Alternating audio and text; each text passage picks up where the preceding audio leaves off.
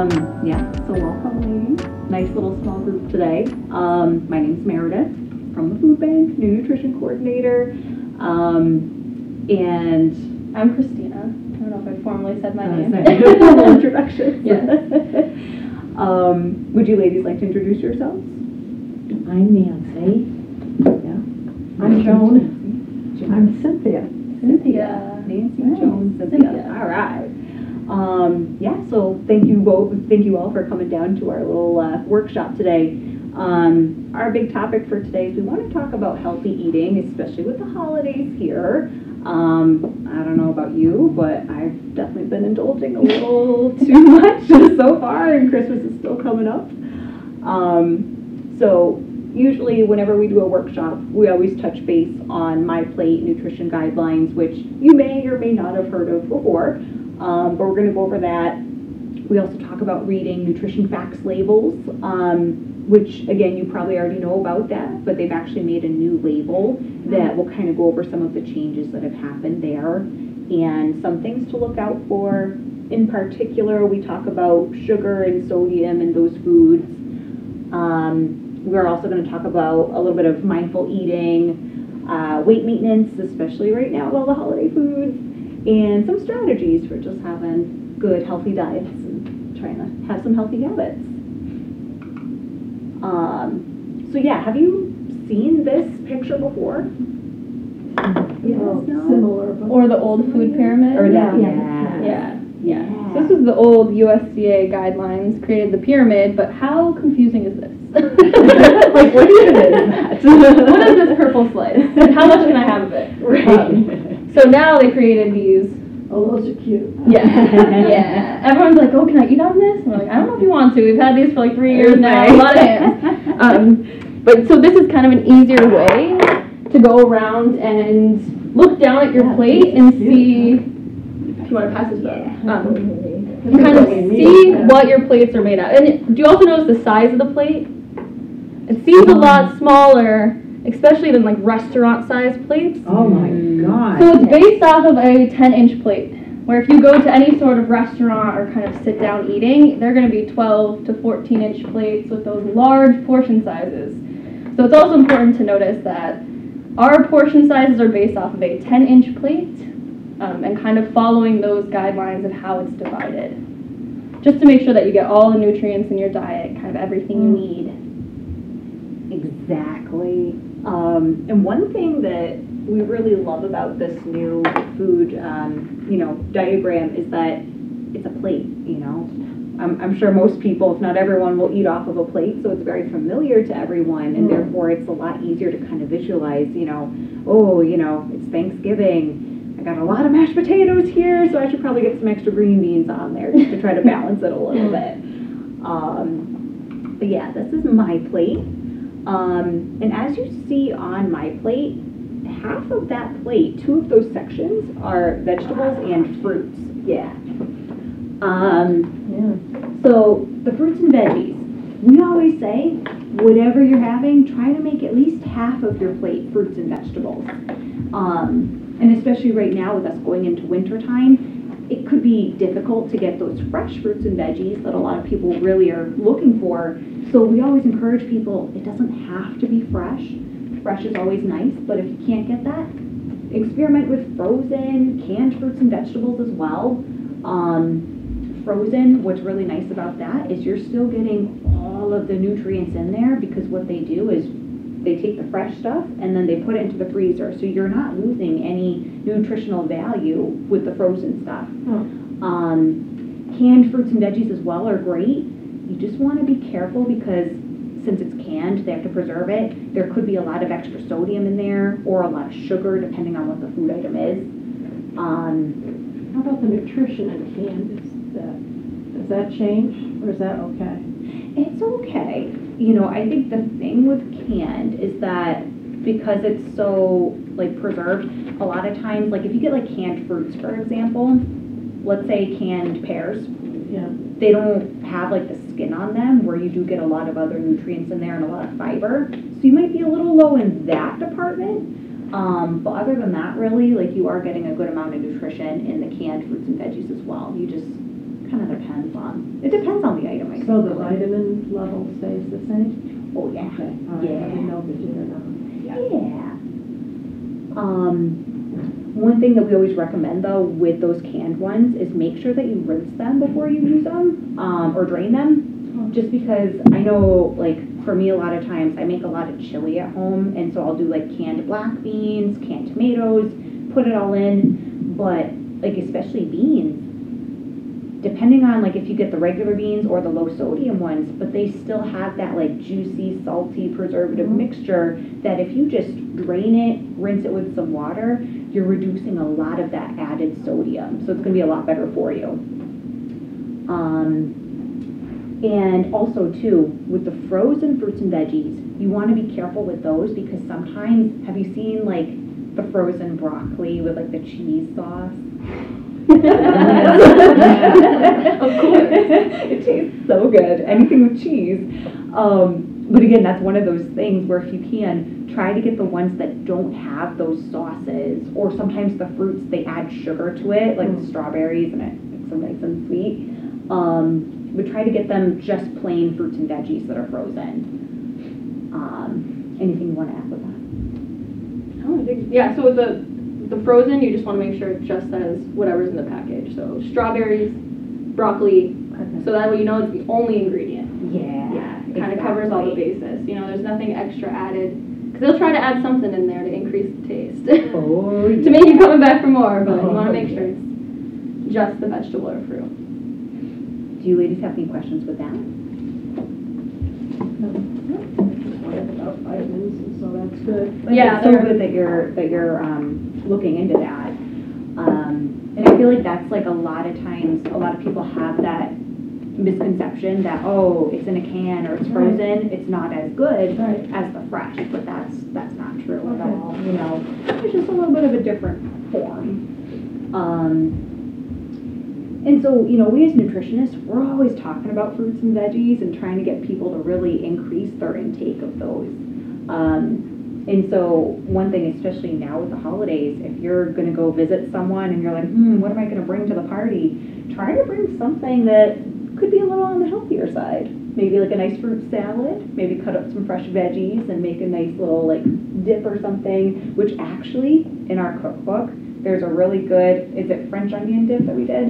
And it's like pretty healthy, has yogurt in it instead of all the sour cream.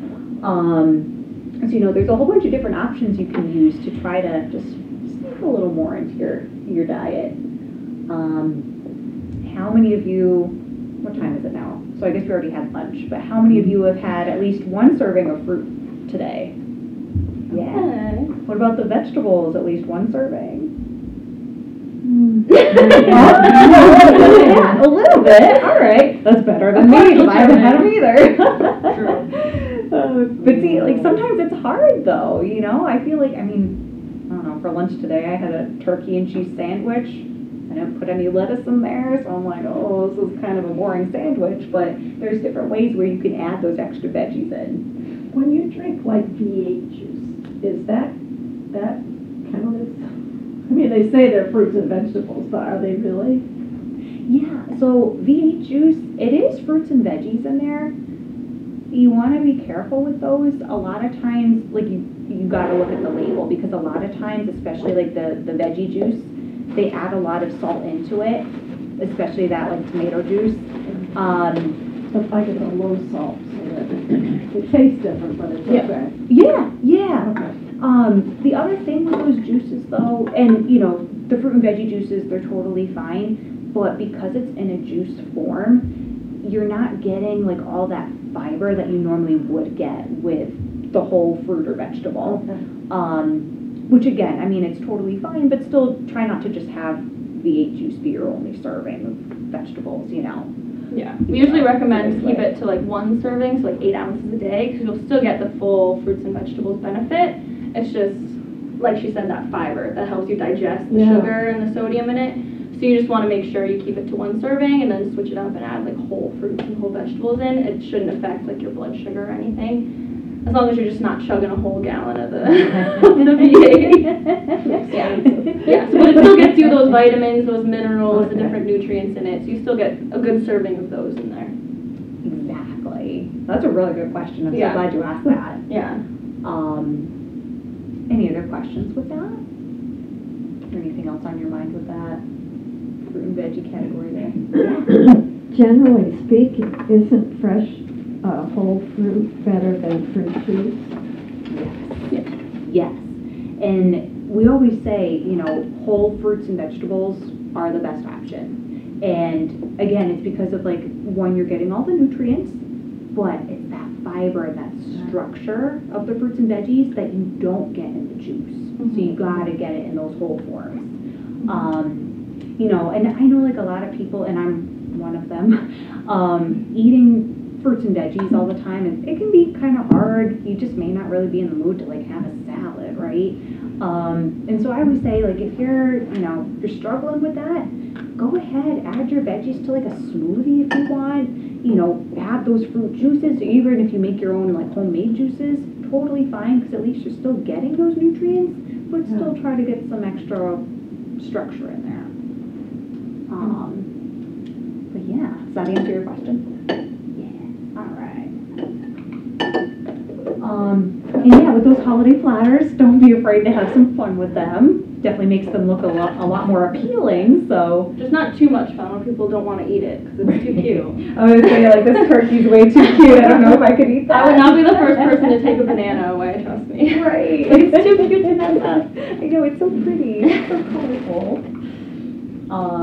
And so we brought today for you ladies to try a sample of this apple cabbage coleslaw, which the recipe is in the book. We did switch it up a little bit, so it's made with Greek yogurt in the dressing instead of mayonnaise. Yeah. So you still get that same consistency, just with a little healthier fats and some protein from that Greek yogurt. And protein's really good at filling you up. So instead of mayonnaise, use Greek yogurt. Yeah. Yeah. We just use like the same amount of yogurt in that recipe. So I think it calls for like a cup of mayonnaise. We just used a cup of yogurt. And once you like blend it up and you mix it with the vinegar, the apple cider vinegar and the honey, it's like the same consistency that you would get with the mayonnaise.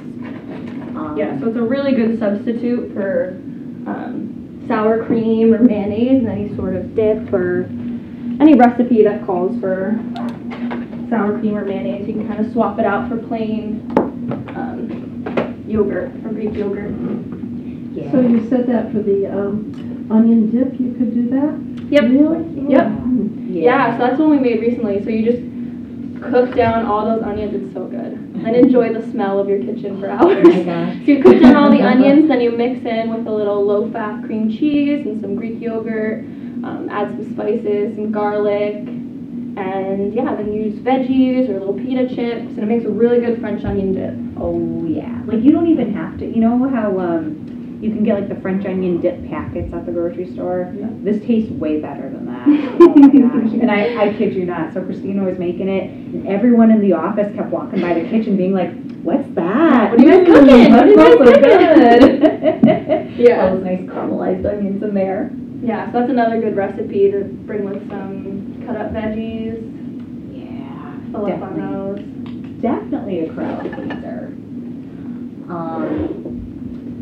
And so the next food group that you see on your My Plates there is protein. And when we say protein, what food usually comes to mind? Meat. Beef. And those are all great proteins. But there's also other sources of protein too that doesn't have to be meat. You know, for example, eggs are fabulous. Fish, beans. Beans are becoming a really popular protein source for a lot of people. And also nuts and nut butters as well. You know, and proteins are great. You really need them for all of your muscle building. They have a whole bunch of other nutrients in them, a lot of B vitamins as well. Greek yogurt too, another nice protein source. So you can really find it in a lot of different food groups. One thing that we always encourage people as well is when you do have your proteins, be careful with those portion sizes as well. I know with me, if you put like a plate of wings in front of me, that thing is gone real quick. It's hard to say no. It's so hard. You just have one. No, you can't. But like the average portion size for a piece of meat is about 3 ounces, which is about the size of a deck of cards, if you can kind of picture that in your brain. Nut butters, they're super good for you, but they're also high in calories, so you want to try to keep that portion size pretty small. Oh, wow. So like peanut butter, they say a portion size is only 1 tablespoon, which that's my expression too. It's it's kind of I don't know, a little disheartening to think like, oh, 1 tablespoon, which is really just like the size of your thumb. Cooked beans also, super good for you. They can be a little dense sometimes, but they say about half a cup is 1 serving for beans too. Next food group, dairy.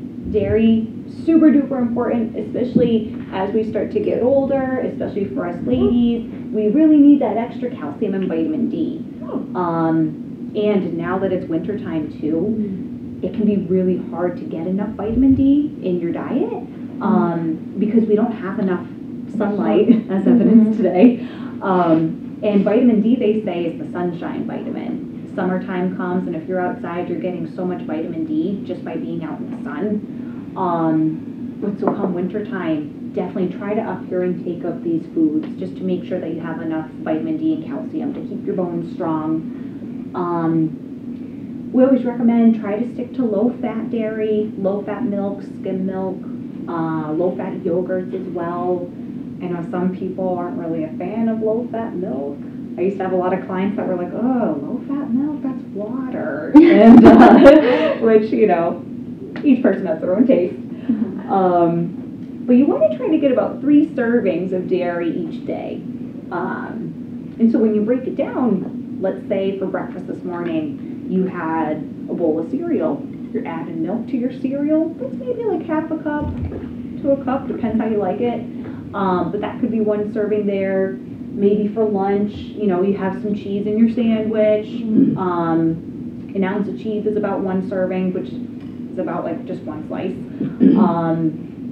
And then maybe for dinner time, again, you have a glass of milk. Or if you're not really into dairy products themselves, you can get vitamin D and calcium from a whole bunch of other foods like your leafy green vegetables. Especially things like spinach, kale, broccoli, those are packed with vitamin D. Some other sources too would be if you guys are into sardines, almonds, things like that. Not only do they have protein, but they have that vitamin D. Is anyone here sensitive to milk products at all? I don't drink milk. I have cheese because milk sometimes I don't like. Okay. It disagrees me. Oh yeah, I totally hear you with that. One option we always encourage people to try as well is if milk doesn't agree with you. They do have orange juices out there that are fortified with extra vitamin D and calcium. And it says it right on the label. That's usually a good way to get that extra nutrition in. Or if you want to venture into dairy-free milk products, there's soy milk, almond milks. There's some other ones out there, but I think soy milk is the most comparable to the regular milk. And then also tofu. Some people are like, what's tofu? So if you want to try it, I think it's great. Make a stir fry with it. But if you're not into it, it does look a little interesting. It's all about the preparation. It is all about the preparation. Not taste like a sponge. Yes. And you have to dab it with a paper towel to try to get rid of the extra water. It's like cauliflower. You want to drain all the moisture out, and then it makes it crispy. Yes. But, yeah. Do you have your information in here? Or Tofu scramblers are good for breakfast. That's a good alternative too. Yeah, I just put, pretty what recommended. do I put in it? Turmeric, cumin, that sounds good. onion powder, and something else with a C. Coriander maybe? Mix it up, scramble it up, and it looks yellow like scrambled eggs. But what I do is I put some salsa over the top with a little bit of Parmesan cheese. That's a really good idea. Pumpernickel bread on the side. Oh, you're speaking Oh, come on. Yeah. That sounds amazing. And I'm not hungry if I eat that. I'm not hungry if I eat There's the tons tofu. of protein in tofu, and it's low calories and packed with protein. So it's a really good alternative. It's just like you said, you get creative with the way you cook it. Especially it responds really well to a lot of seasoning, a lot of spices. You really got to add some love into the tofu, and then it'll finally start tasting pretty good. Like you said, you can fry it up, add it to stir fry, add some soy sauce. It really seasons it up and kind of crisps it up. Oh yeah. So it can take away from some of that texture where it's a little. You can tell it's tofu. Yeah. But so it looks on the Eat Right. Yeah. This kind of summarizes everything we're talking about. We'll also send the PowerPoint to Violet after this, and then so she can send it to all of you. Okay. Any other questions at all with dairy stuff? All right. So next is my favorite. Grains, carbs, yes. You're talking about your pumpernickel bread. I'm like, yes, here we go. Carbs. So I don't know if you guys have really, looked too much into like all the different breads that are out there. But if you go to the grocery store, there's like a zillion different types of bread you can get now, right? We always encourage people, if you can, and you want to look at the package of the bread. But try to stick to whole grain bread, whole wheat bread, rye, things like that, because what happens is, you guys know like Wonder Bread, the white bread, right? The white wheat. The white wheat. It looks good, it tastes really good, the texture is so nice and soft, but what they do to make it that way is they take the wheat kernel, right? This is your grain of wheat, and they get rid of all the really good healthy parts. The bran, the outer part here, the dark brown part, they get rid of that. They get rid of the inside, the germ, or germ of the end of, the germ.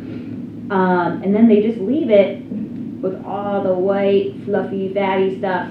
The endosperm, I'm like, It looks so crazy. I know, this is a little extreme here. But they take out those layers of the grain and they leave it with just like that white fatty part to make the bread.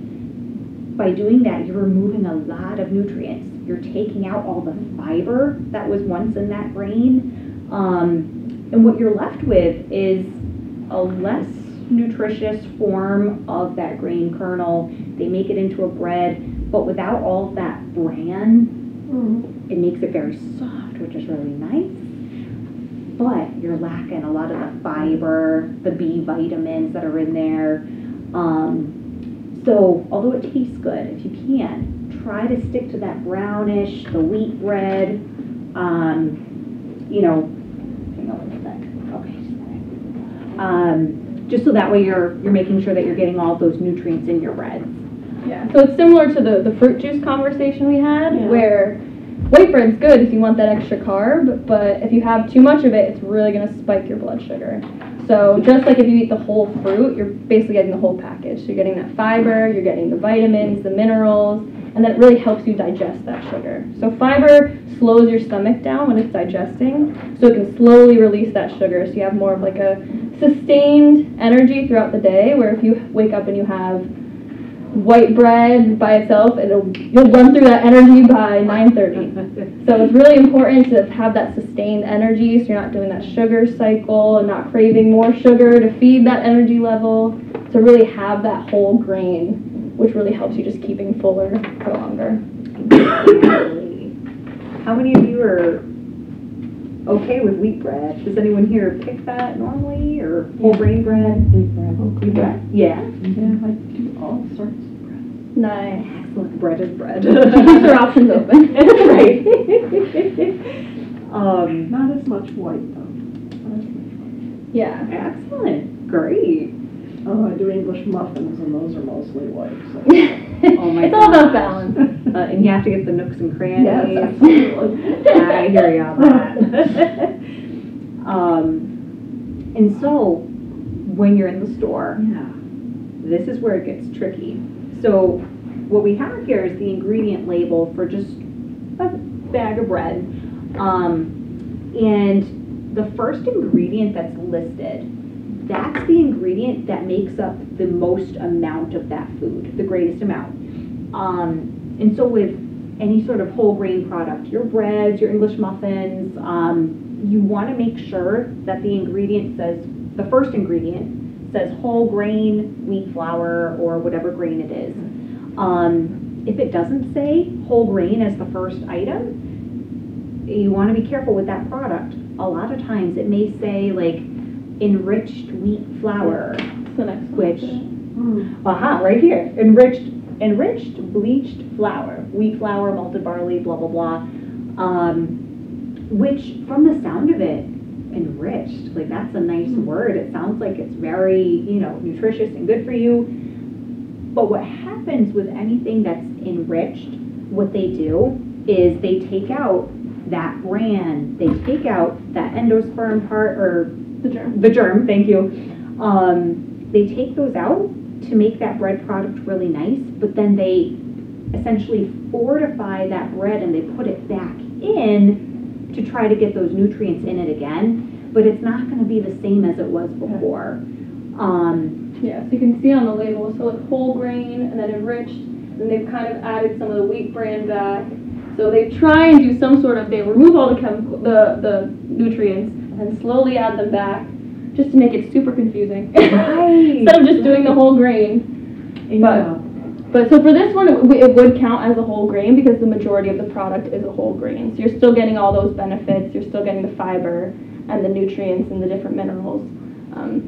So this one would count as a whole grain. You can see that most breads, it's going to be a combination of both, just for texture preferences and just somehow down the line that's became our taste preference in the United States. So the companies love to just mix it up and combine the different flours. Oh yeah. And don't get us wrong, if it's enriched, you're still getting those nutrients, but it's just, it may not be everything that used to be in there. So do they take everything out, like they strip it, and then they put in kind of, vitamin pills or? Yeah, so it'll be like supplementing it. Okay. Yeah.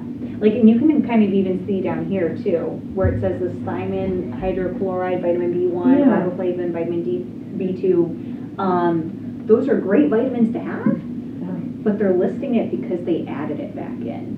It's not like it was just already like in the whole grain. Yeah, where all those naturally occur inside that germ. Yeah. So those vitamins and minerals are already naturally inside that little seed pocket in the middle.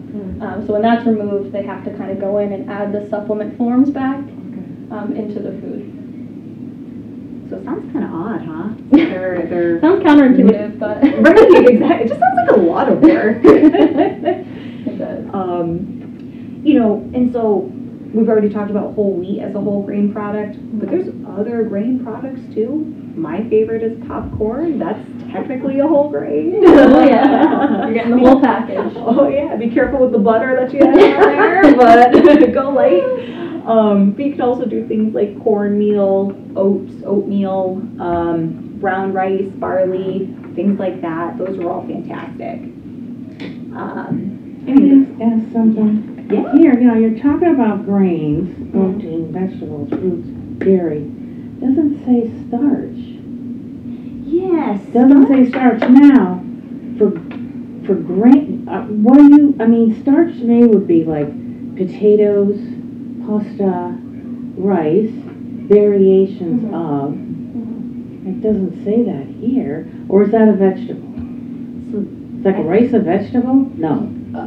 So that's the thing. So there are starches in like corn, potatoes, a lot of those root veggies have a lot of starch, but kind of like where we said the flours, a lot of combinations, that's what, when it comes to carbs, it's a mixture of everything, fiber, the sugars, the starches. So starch is under a carbohydrate. So that's why you still get some carbohydrates in a lot of the vegetables, it comes from that starch. So it's more of like a combination inside of wheat or the whole grains or inside the bread starch counts as a carbohydrate. So when you're like reading the nutrition label and it says total carbohydrates, dietary fiber, sugars, starch is kind of not listed here, but it would count towards those carbohydrates, those total carbs. Now, I was just looking at a magazine I get, Taste of Home, and they had a quinoa breakfast bowl. Ooh. Like quinoa, they had grape tomatoes, they had avocado, they had some basil leaves, and they drop an egg on top of that, like a cooked egg. My question is, what is that quinoa? What? That's another grain. That's another grain. Yeah. So it's like rice, the whole grain.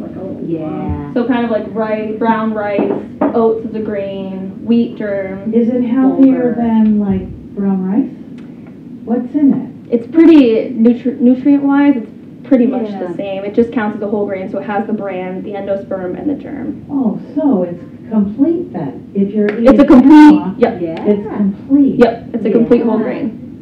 And I So think that's why. like one of the other perks with the quinoa too is it does have a little bit more protein in it Yeah. than the brown rice does. So it's kind of, it's one of those like hot items now. But it is definitely a grain. There's these huge bags of it in Costco. It's like people latch on to these little trends like the coconut oil, the quinoa. So it's one of those popular things going around now where it's Yeah. hopefully it's cheaper because the quinoa used to be very expensive, but it is a great source. Like you said, protein, really good whole grain. So you're getting all those nice carbs, fills you up, and it's pretty low calorie too. So who eats that? Not really this Western culture that we live in. And now I think, I want to say it's more Mediterranean. Yeah. Or, Yeah. Oh, is it is that- Mediterranean? I would say Middle Eastern, I Mediterranean. think? Kind of like couscous, Yeah. quinoa, kind of that Oh, I same. see. Yeah. So it's healthy, really, if it's a whole grain. Yeah. It's definitely healthy, but it tends to be a little bit expensive, I would think. It's on the higher end. Yeah. Where you can kind of get the same thing, like you said, from brown rice, maybe a little bit more less protein, but you still get that whole grain. You still get all those benefits and the nutrients. It has different taste. Yes, Got it. taste and texture. I've tasted it. I mean, I've tasted it in different occasions, Yeah. like in summer salads, Mm. you know. It was really nice in salads. Yeah, it's really good for like grain salads because it adds that extra protein, but then also like a different texture. But it's kind of like tofu, you really got to season it. Yes, definitely. It's not bringing much flavor to the table, so. That is true. And I think like attractive.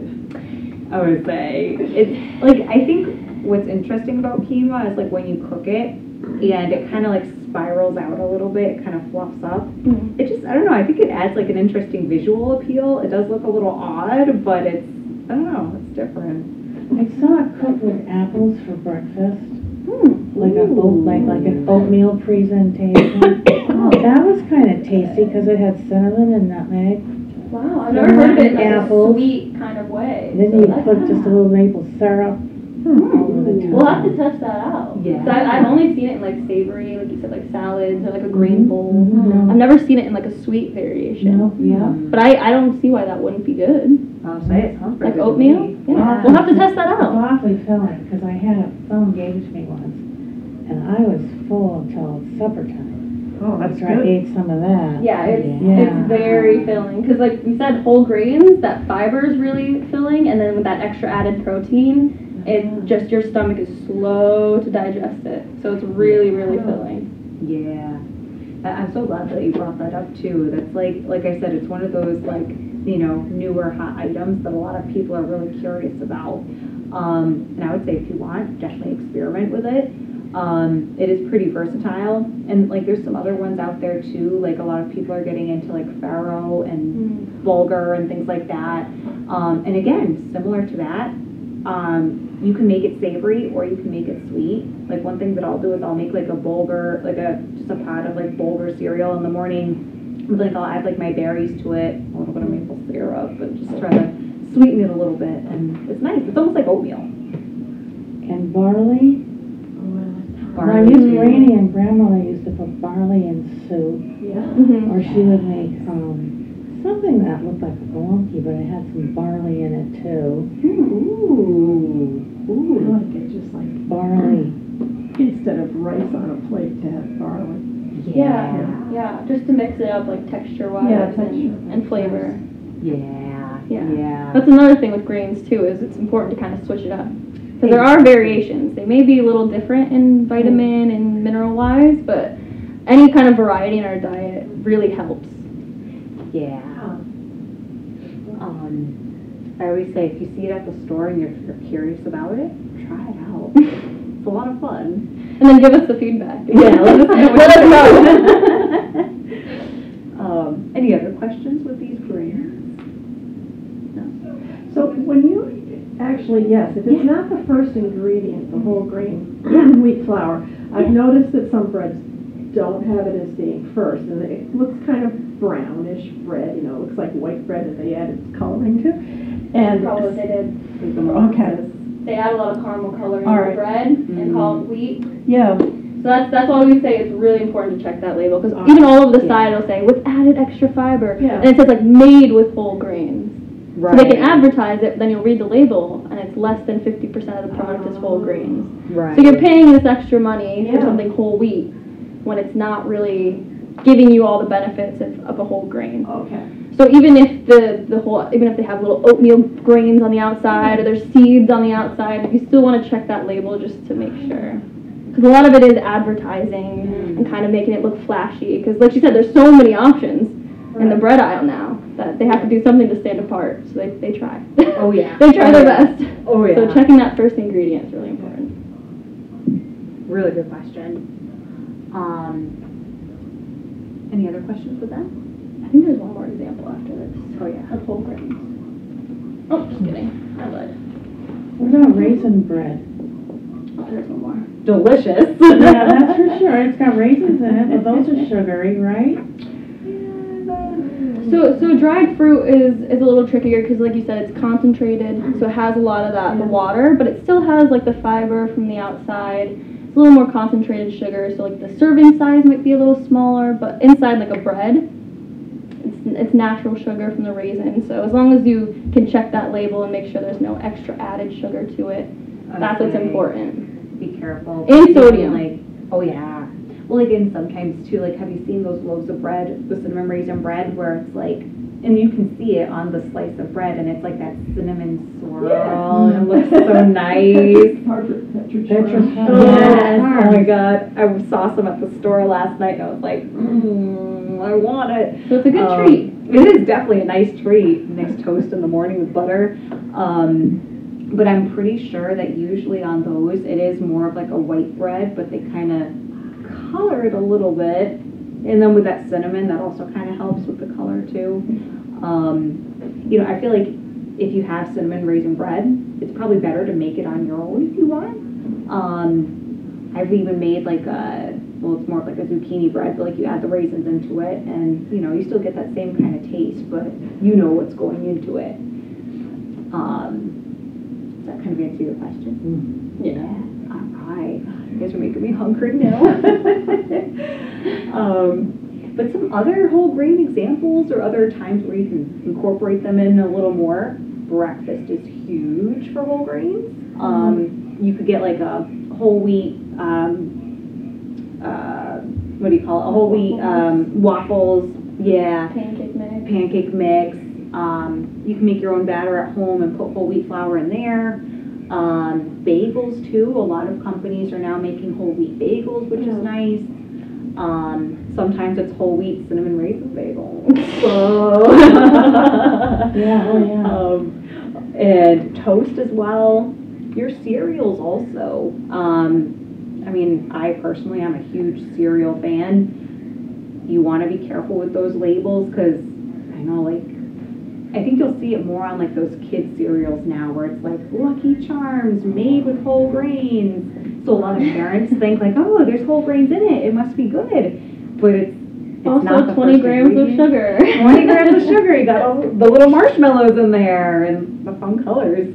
But if you can stick to cereals that are just whole grains, like Cheerios, I always feel like are a good option, or any kind of like just like a whole grain cereal where you look at the label and it says whole grain oats or whatever the so product oatmeal is. would be in that group. Oh, yes. Okay. Oatmeal's been Oatmeal's great. fabulous. Yeah. But how about like cream of wheat?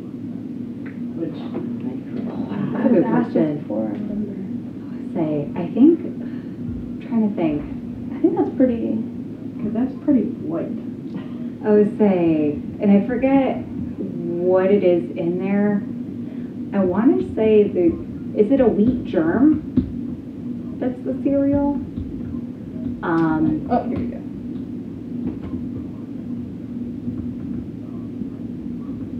Yeah, so it looks like it's ground whole wheat to make a smooth texture. So it sounds like it's still the whole Oh, wheat. oh, that's good. Yeah, like I'm pretty sure it's like, yeah, it's like a ground whole wheat, like a wheat germ product.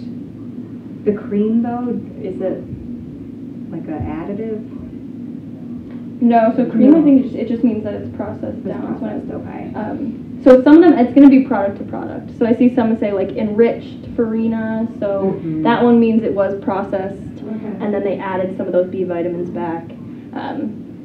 So I think there's different options for cream of wheat. So wheatinas though would be. Yeah, yeah. So you want to. Another thing with whole grains is, if you want to go to the next slide, that fiber level. So if you're looking at the cream of wheat and it says like on the back of the packet, Yeah. anything 5 grams or up for a serving means it has that whole grain in it. So 5 grams is really good. So any kind of crackers or breads or pastas, if it says whole grain, if that first nutrient also says, so this one says stone ground whole wheat flour, so that first ingredient is a whole grain, and that fiber is 5 grams, that means you're good. It's a really good source of fiber, and it has enough fiber to really help you digest those sugars and starches inside the bread or whatever you're looking at. So as long as there's also that high level of fiber. So in one slice, there's 9 grams of sugar? Is that what that says? Yes. Yeah. So, let me ask you, Yeah. see if I remember this correctly from Yeah. college, I probably don't. You probably changed it. 1 gram of sugar equals 4 teaspoons of sugar? I believe that's still the same. Is it 1? 4 grams is 1 teaspoon. 4 grams You of just have to sugar, flip 4 grams of sugar is Is 1 1 teaspoon. Yes. Yep. Yep, and so you can also see on the ingredient list here, so 1, 2, 3. The 4th ingredient is honey. The 5th ingredient is corn syrup. So if you're looking out for those sugars, you may find a better option that has no honey and no corn syrup. So that's another thing. So if you're not just looking at the whole grains, you also want to watch that sugar level. Because even though there is high dietary fiber that could help you digest that sugar, if you're really wanting to cut out those extra added sugars, you could probably you can compare the two and kind of find something a little lower in that sugar category. But this is an outdated label. So on the new label, it has the category for added sugars, so you don't have to search through the ingredient list to find out. So it makes it much easier to compare products. But now, would honey be okay? Because honey, okay. I mean, like the things like honey and maple syrup, like you do get it from like, you know, a natural product. You get it from the bees, and that's great. But I think it's about like how it still reacts in your body. Like honey is sugar. Maple syrup, sugar. Your body's still going to use it as sugar. So it's still going to cause your blood sugar levels to spike. It's still going to kind of give you that same sugar use in your body. So you just want to be careful with those. Okay. Like don't get me wrong, I'm a huge honey fan, just like anyone else. But you know, if you can't, So you're not doing yourself any benefit by putting honey in your tea instead of a teaspoon of sugar. No, so honey is it's sweeter than table sugar, so you tend to use less. Yeah. And honey doesn't raise your blood sugar as high. So it is a little easier on the glycemic index. So that's what when you're measuring diabetes or how much something spikes your blood sugar. Honey definitely doesn't raise your blood sugar as high as table sugar, so it's always a good alternative. Yeah. But like Meredith says, it's still, even though it's from a natural source, it's counted as an added sugar. So it is just those empty calories from sugar. But also you're digesting it with all the whole wheat. So if you're looking at a white bread, you're going to see a lot more grams of sugar inside the white bread, just to add a lot of flavor. is it true if you get the honey from the local apiary, you get probiotics? Or you get the honey that's on the shelf in the supermarket from who knows where? Yeah. You don't get the probiotics? So you still get the probiotics, but it's more to your local environment. So if you're getting something local, those bees come from your environment, so they're pollinating and working with the flowers that you're naturally accustomed to in the environment, so it helps build an immunity to the direct kind of community you're in. So if you get something local, it's going to more of that pollen is going to have more of your environment you're living in, where if you get something from either overseas or from across the country, it's still going to have some good probiotics in it. It's just not going to be kind of directly tailored to the environment that you're in. So that is a great question. I never thought about that. Yeah. So we I think some organization in Massachusetts donated a ton of honey to us a long time ago, and it was all local. So it was just amazing. So that's how I learned it, because they were telling us, like, that's local, so then the bees use the environment around you, and it's tailored to kind of the allergens that you're exposed to. Where if you're in California, you're not going to have the same allergens that we do in Massachusetts. Right. So does the allergens in the honey, because it's local, help? Yeah. So it helps us build immunity to the allergens in the air, to pollen, to different things. So it kind of helps our immune system settle with those probiotics and different allergens you're exposed to. It costs a lot more to buy that honey, but it tastes different too. You don't use as much of it as you would use in the commercial, I think. Yeah. You get more flavor. Well, and I feel like I've noticed, like, local versus, like, the store-bought, the local seems a lot thicker to me. Yeah. Or maybe, like, it's a different kind of honey or something, but, yeah. And it never goes bad. Yeah. Honey is like the one thing that never goes bad. Yeah. You don't have to refrigerate it. I don't refrigerate it. Nope. Yeah. You can stay at room temperature. Sometimes it crystallizes, so you need to just give it like a little water bath and kind of get it back to liquid, but it never goes bad. I was buying some honey locally last week, and they said that when you get honey, that it's one of the products that they add, like different places add water to or different things, so it's really not just all honey. So if you get, maybe that's why it seems thicker. And then if you get the spring honey, it's very light, because the flowers are different than the late season honey. Totally be it. It really tastes different. It's very interesting. Yeah. Wow. Yeah, I never thought about that. Yeah, it's really interesting science Yeah. and how we ever came about to using honey. But so it's really interesting to like look more into it and to be able to see, because I think you're right. Like if it's something more processed and not as local, they do have some additives that they put in there. So another thing if we didn't tell you enough, to read the labels. That's gonna be the motto. Do some investigations. Yeah. But yeah. These are awesome questions. This is really interesting. We're on a roll. I love this. Any other questions? I think we're gonna highlight whole wheat flour. Holy flower. And look at all those pretty colors. So again, going back to the holidays that are here, I know my plate this Thanksgiving did not look as colorful as this, so I'll be honest. But again, it kind of goes to show you that you can add vegetables and things into pretty much anything. My favorite thing to do is even just do like these acorn squashes. You can add your quinoa into it too. Add some like sauteed vegetables in there and mix it up. Add your own spices and herbs. But that's always a fun little side dish to make if you want to experiment.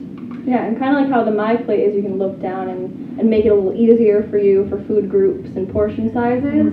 With the colors, if you see a colorful variety plate, that means you're getting a lot of nutrients. Each of the colors is a different nutrient. So it's really important to see that color, see the variety, and that means that you're making sure that those are in your diet. Eat the rainbow. Eat the rainbow! Exactly. And not Skittles. Literally eat the rainbow. Yeah. Oh, I love that. What about that purple cabbage and that purple cauliflower? So those have little different, so those darker, those anthocyanins, I wish I had those. So that purple color is like a precursor, which vitamin is that? I'll look at my tongue. Maybe vitamin K, I don't know. So all those colors are just precursors, like orange vegetables, that's your vitamin A. That's that beta carotene, you eat the carrots, It turns that beta carotene into vitamin A. Really helps your vision, your skin, your immune system. White fruits and vegetables, that's mainly filled with a lot of fiber. What else do we have? Red is Lycopene. Yeah, lycopene, so it's really good for your heart. So that red color is lycopene. It really helps prevent heart disease and lower your blood pressure and kind of reduce some inflammation in your body. So each of those colors really does something separate for our immune system and for our entire body. So that's another way to make sure that you're getting the nutrients without having to think too hard, is just to look down and be like, okay, I'm switching up my colors today, I'm having some variety. And that's kind of what matters, is just having that variety. Exactly. And I feel like it just like from past experiences, a lot of people are kind of hesitant to go towards the colorful things. They want their white mashed potatoes. They want, just like plain colored things. But I'm a huge, advocate for, if you can, sneak in some extra vegetables into those mashed potatoes. Maybe add sweet potatoes instead, or butternut squash, or carrots, and blend it up in there. Turn things green and blend it with some spinach, or whatever you gotta do. It's all about those little tricks. Scallions and everything. That's what I put in my mashed potatoes last night. I was like, let me do some scallions. Yeah. I'm getting fancy. Oh, look at you. That's a nice little bit of color, too. I always add scallions to everything. You can sneak a lot of vegetables into spaghetti sauce. Yes. Yeah. That was like probably my #1 tip for parents at my old job, was like, hey, your kids like spaghetti, let's add some extra veggies into that spaghetti sauce, and they won't even know it. And there you go. Yeah, that's a really good point. Yeah. Adapts to a lot. And so just to kind of summarize, ideally each week you want to make sure that you're having your balanced plate, you're eating your rainbows, try to increase your whole grains, dairy, try to stick to the low-fat dairy options. Proteins are great. Try to stick to the ones that are leaner, like chicken, turkey, fish, things like that. If you're having red meat, maybe have it like once or twice a week. Try to limit that. Drink plenty of water. That's really important. We haven't mentioned water at all. No, we haven't. And I feel like that should be on the My Plate too. Have like a little extra cup sticking out of it. But we'll give them some feedback. Yeah. Water is definitely important. In the meats, where does pork fall into that? Good question. Pork, I think that's technically like a red meat when they classify it, because it's so fatty. I'm pretty sure it kind of falls under the red meat category. Depends on the cut. So if you're getting something on the leaner side without the fat cap, then that's going to be a lot healthier. Where they're thinking about like bacon or a lot of ground pork, where you get like the 80%, 20% fat. So it's just about that balance. Where if you get something leaner, like red meat, or if you're getting ground beef, getting like 93%, 7% fat. Cooking off that extra fat, so then it becomes a lean protein, because then it's just the protein. It's not, because we're worried about that saturated fat level. So that's that piece of fat. So at room temperature, if you see that white cap of fat, that's saturated fat. So it's solid at room temperature. So we're just trying to eliminate some of that extra, because that's the one that leads to higher bad cholesterol levels and all that fun heart stuff. So what does that mean by saturated? So saturated fats, those are the ones that are solid at room temperature. So like butter, the fat on your meats, lard, things. Crisco, yep. Those are all saturated fats, as opposed to unsaturated fats, which are liquid at room temperature. So that's like your olive oil, canola oil, things like that. The unsaturated ones are the ones that are healthier for your heart.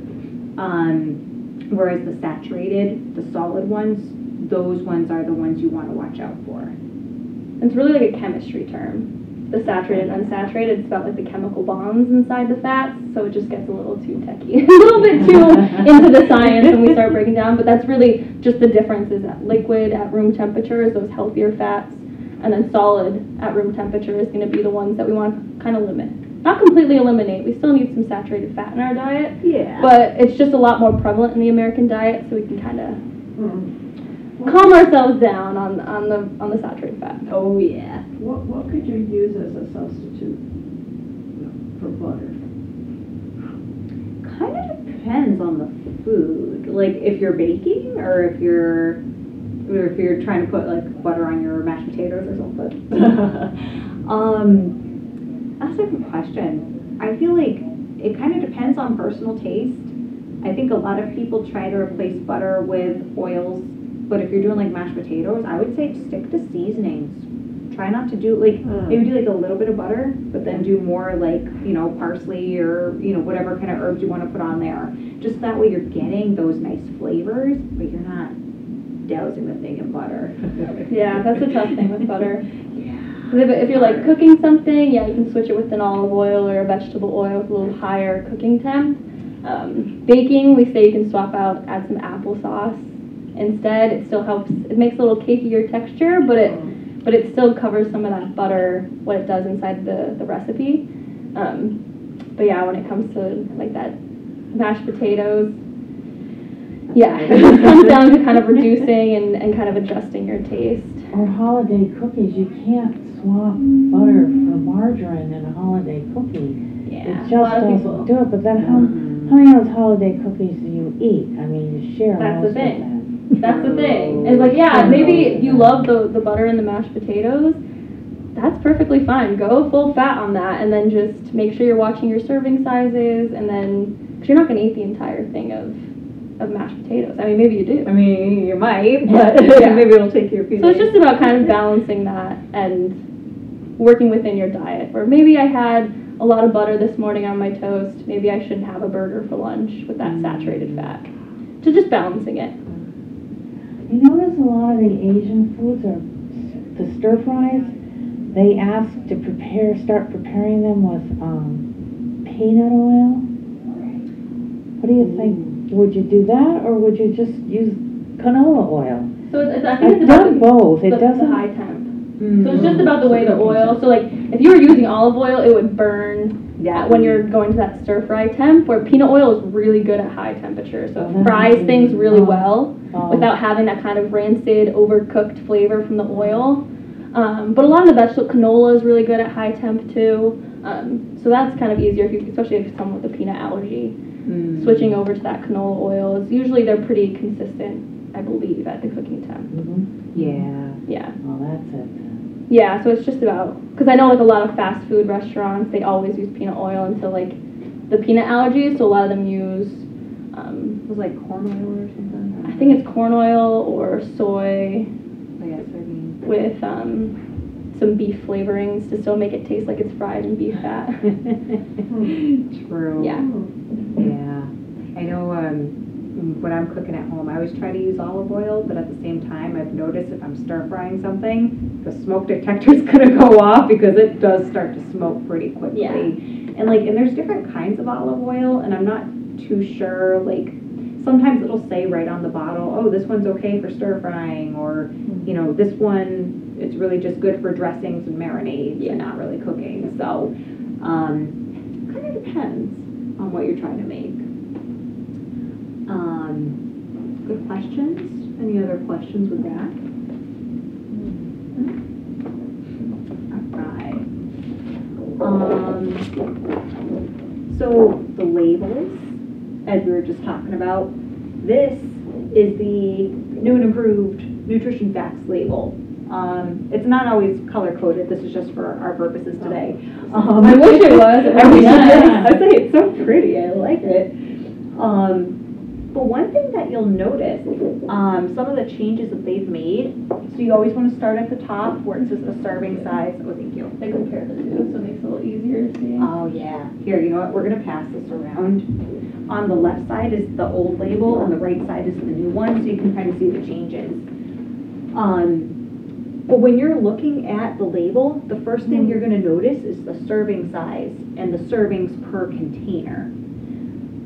Now, if you're like me, sometimes depending on the product, you could easily eat that whole thing in one sitting. Ice cream? Exactly. A little pint of ice cream? Oh, man. And it's like this big, but in one of those, that's actually really like 4 servings. I know. They Oh my adjusted God. they adjusted the label to now have 3. Yeah, that's 3. So I was like, thanks. They went from 4 to 3, so I was like, okay, I appreciate that. Right, I know, it's like, let's be more realistic here. Yeah. We're getting closer. But, so with that in mind though, that whole little pint of ice cream, if it has 3 servings, these numbers here are only for 1 serving. So if you eat that whole pint of ice cream, you've got to multiply these by 3. So instead of 110 calories, it's actually 330 calories in that whole pint of ice cream. So it adds up real quick. I know, you're telling me. And there's another example. So this is for a box of mac and cheese. So inside it says 3 cups. So there's 3 servings, 1 cup for 1 serving. So it kind of lists the calories, the fat for everything. So that's for 1 cup. So if you look down, you ate the whole box. You have to multiply it by 3. So it's really 1,230 calories, and then all of the fat and everything else is multiplied down here. So it's just important to know that based on the serving, you multiply the nutrients on the label. Exactly, yeah. Yeah, here, I'll give you the big doozy side here with all of And also we mentioned, so on the new label, now they've included added sugars. So it makes it way easier for us to be able to differentiate natural versus added. So we had talked about natural sugar. So there's 2 types of natural sugar. There's fructose in fruit and lactose in milk. So those are just our 2 natural sugars. But then, the things that are under the added sugars, that's generally your table sugar. Your white sugar that you're adding into your cookies, that's added in. That's not the natural So that stuff. didn't show on the old one? No, so it was just, Oh. Right. So that's one of the big changes, because some of those products, like let's say you're having like Chobani yogurt. Chobani yogurt. Great example. I like that. Right? And especially the flavored ones, like the, let's say, blueberry yogurt, right? It'll show you. It's probably going to say like total sugars, maybe it's like 15 grams or something like that. Yeah. But the added sugars, it could be like 8 grams of added sugar. I don't know if it's actually that much. But that added sugar is most likely that blueberry flavor that they put in. Yeah. The total sugars includes the added blueberries plus the natural sugar that's already in yogurt, which is the lactose. So total sugar, okay, it's 15 grams. But like if more than half of that is added, that's a lot of sugar. You can probably find a better product Yeah. that has less added sugar. So that drives me crazy, that Chobani yogurt, that little thing of yogurt, a lot of them have 16 grams of sugar. Yeah. So that's 4 teaspoons of sugar in that little cup of yogurt? There is some natural sugar. So milk has lactose, which is a natural sugar. So we don't count that towards our daily amount of sugar because it has that vitamin D, the calcium from the milk. So you're not just, when you're drinking or eating milk or yogurt, you're not just getting empty calories, like we said with honey or with table sugar. So it's kind of a total package with natural sugar. So let's say you have that yogurt and it's 16 grams of sugar, and then underneath it says added 6 grams. So that means 10 of it was natural, so that came from the yogurt, so that's fine. But those 6 grams probably has a little extra honey or maybe some added sugar to it. So you could probably compare and find either like a different Chobani or a different brand that doesn't have that extra added sugar. Okay. Because that's where, with the total package with milk, it has enough natural sugar where we can digest it easily with the fat and the vitamins. That added sugar, the milk isn't prepared to help us digest that, so it's going to increase our blood sugar level. Exactly. Well, that's good that they added that then, because Yeah, and there's so many different names for sugar, like corn syrup, high fructose corn syrup, table sugar, anything ending in OSE, so dextrose, maltose. There's so many scientific names for sugar that they'll put on the label, and you're like, how does this add up?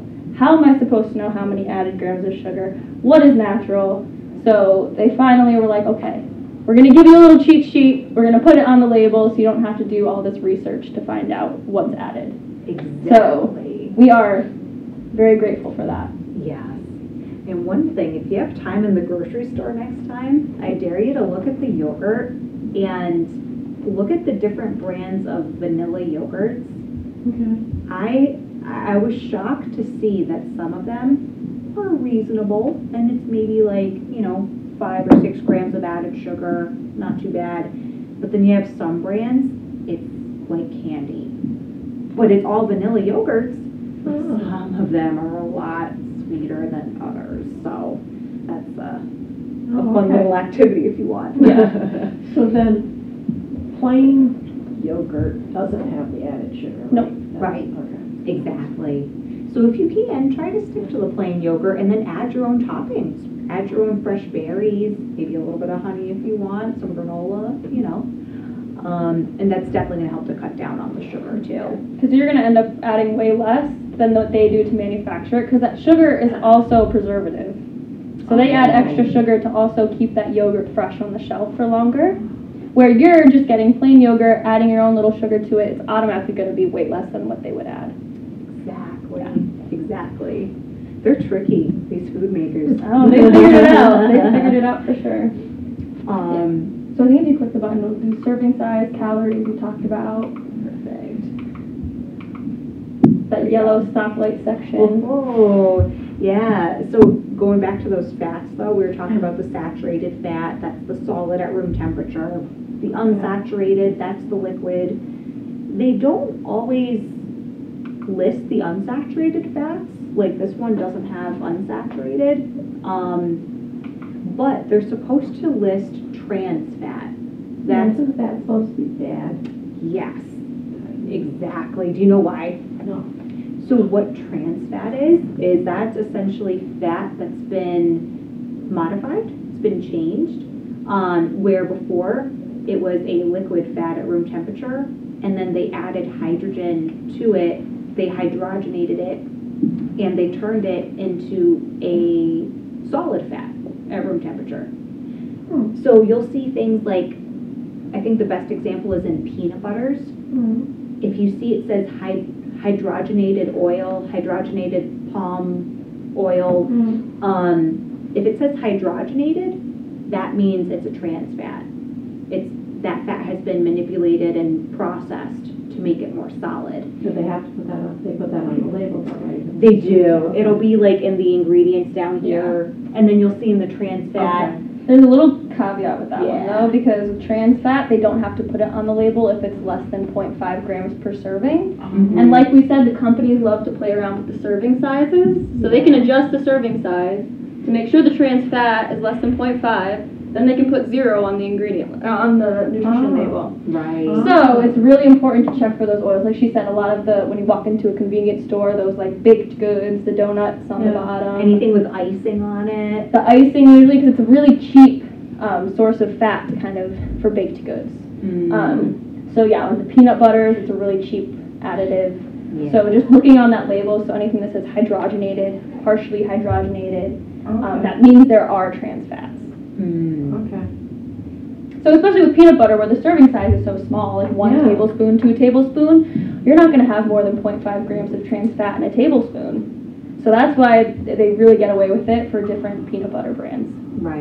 And then if you're like me, you're probably doing more like 3 or 4 tablespoons at once. So you could be having like maybe even 2 or 3 grams of trans fat in there alone if you're going above that serving size. One thing that you can kind of keep an eye out for, though, is if you're getting peanut butters, usually if it's one that you have to stir it, like it separates the oil and the peanut butter and you stir it, that's okay because that one doesn't have the hydrogenated oils in it. The hydrogenated oils are in the peanut butter to help it stay creamy, so you don't have to stir it. So, although it's kind of odd and sometimes inconvenient to stir it up, it's usually a healthier option for you. Yeah, that's a really good way to put it. Yeah, it's definitely, like, I'm a huge peanut butter fanatic, and that's something that I think I've kind of learned over the years that depending on your brands, some of them, I know there's a few that they've kind of mastered where it doesn't have the hydrogenated oils in it, and it's still creamy. I'm not quite sure how they do it, but you just just gotta look at some the other, labels. some other Some preservative other- inside of it. Yeah. So it's not an automatic giveaway that it has trans fats. Yeah. So you still want to check the ingredients, but Yeah. Okay. We already talked about fiber. If you can, a good source of fiber or an item that's considered a good source of fiber usually has between, 2.5 to 5 grams of fiber. A little more is probably better. That means it's really high in fiber if it's more than 5 grams. But if it's less than that 2.5, maybe it's 1 or maybe it's 0, try to opt for something that has a little bit more fiber in it. Like the breads, you mean? Yeah. Oh yeah. The breads, cereals, things like that. You definitely want to look at the fiber content.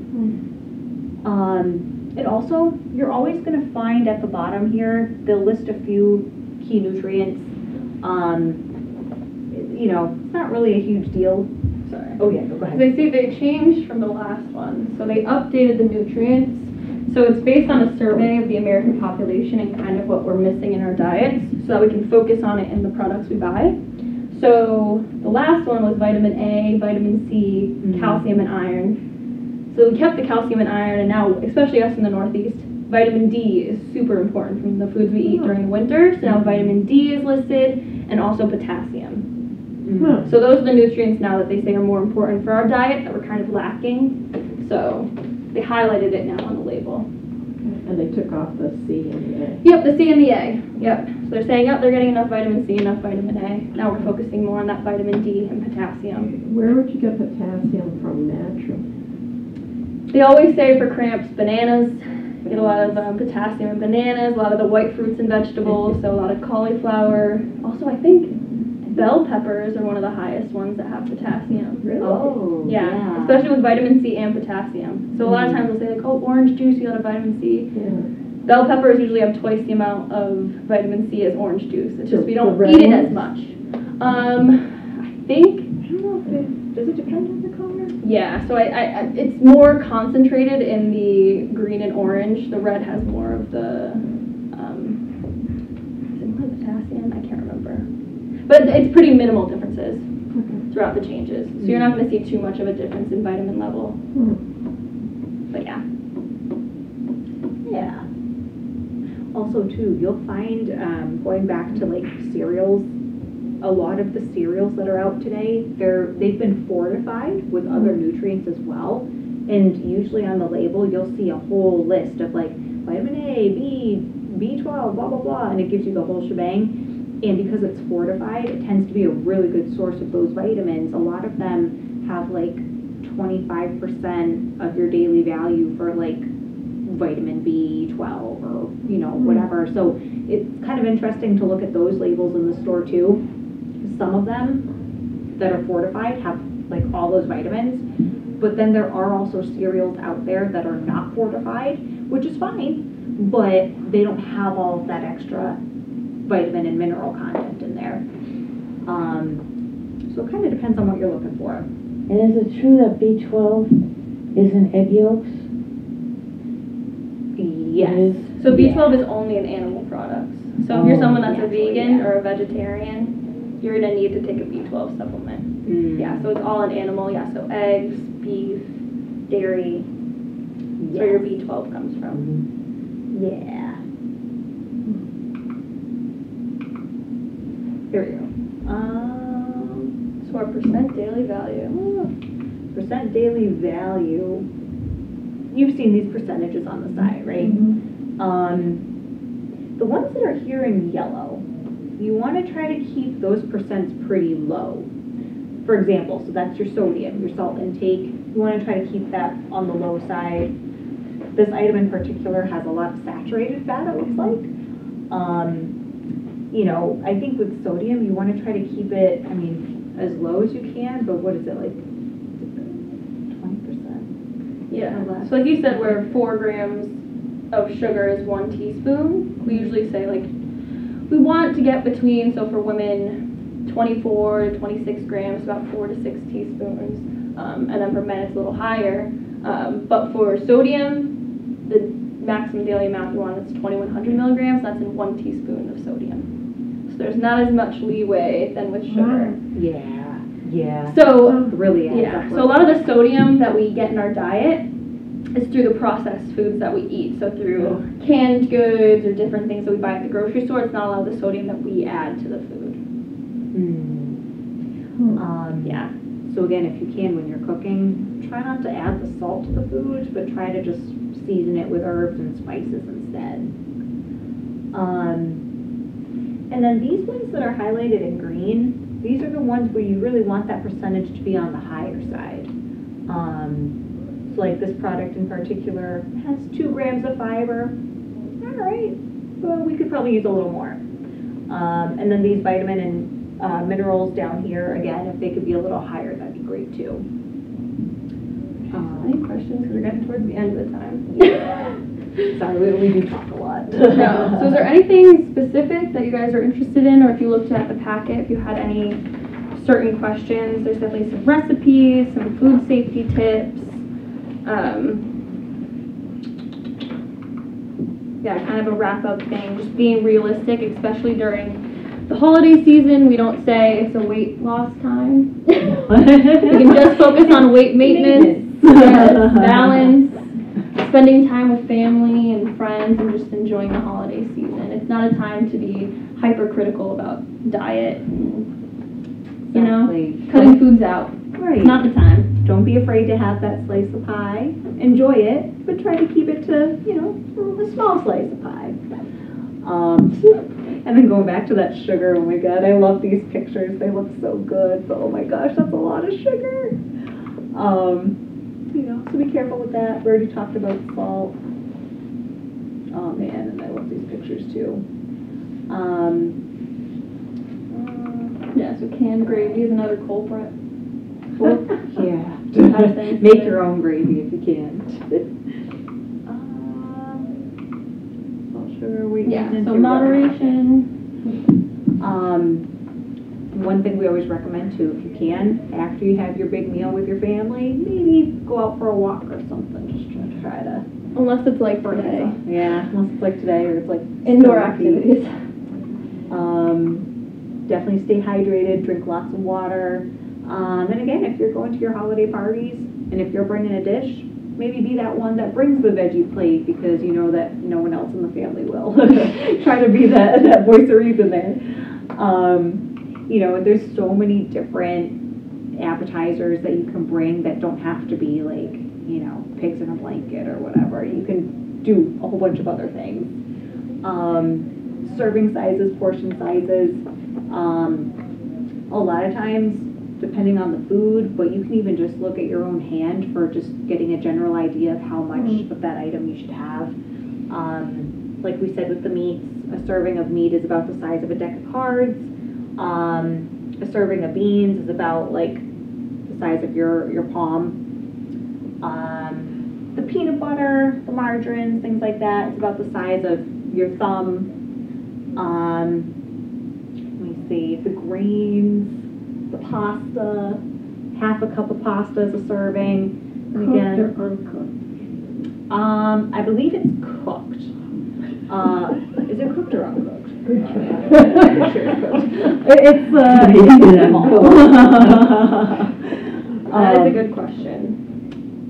I'm pretty sure It's gotta be cooked. How can you eat it uncooked? Well, Right. but if But you did a serving size, and then you half cook- a half a cup of uncooked. Once you cooked it, would be more. Be a little. But it'd still be Oh. half a cup. True, Right? true. That is a good question. On the protein. Yeah. Now, do you have, how many servings of protein a day? Oh, this is saying. So 2 to 3 servings per day, So if you depending on have 2 size. eggs for breakfast, that's kind of it. So 2 small eggs or 1 large egg is typically a serving, but Okay. it varies okay. for your own. Protein is very personal to your own diet. Yeah. We will say in the United States, no one really lacks protein in their diet. We tend to overeat protein. So it's really just about the source of protein. It helps you feel fuller for longer, so it's not a bad thing to get more protein in your diet. So yeah, again, it's just about the source of protein, where eggs is not a bad thing. Okay. So if you have 2 eggs for breakfast, that's a really good source of protein to start your day. I wouldn't worry about trying to eat less protein throughout your day. Right. Yeah. Right. And these are just like on average recommendations, but at the same time, it depends on you yourself as a person.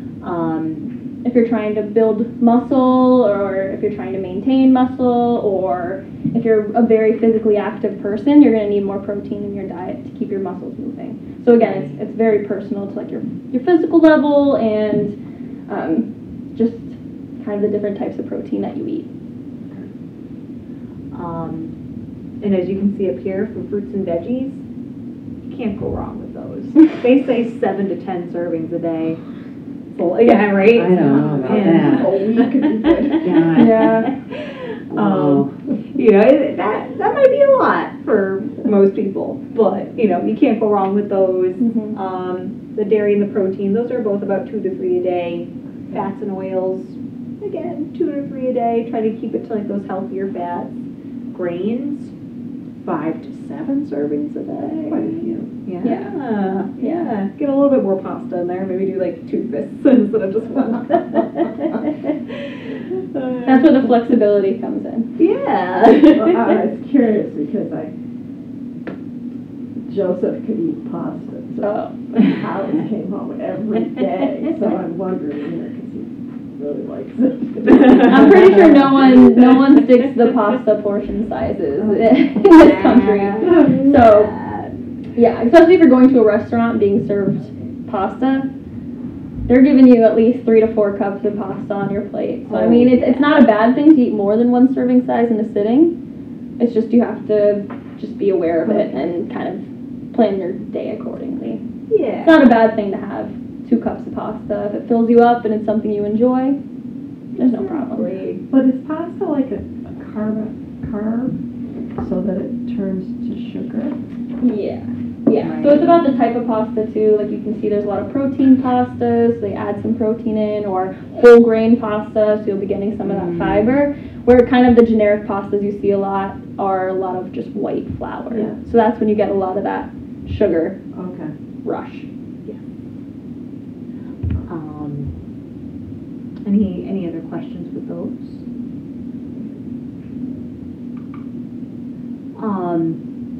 You know, in talking about mindful eating, again, I feel like that's kind of like a very popular term a lot of people use nowadays, but really all mindful eating is really just taking time to enjoy your food.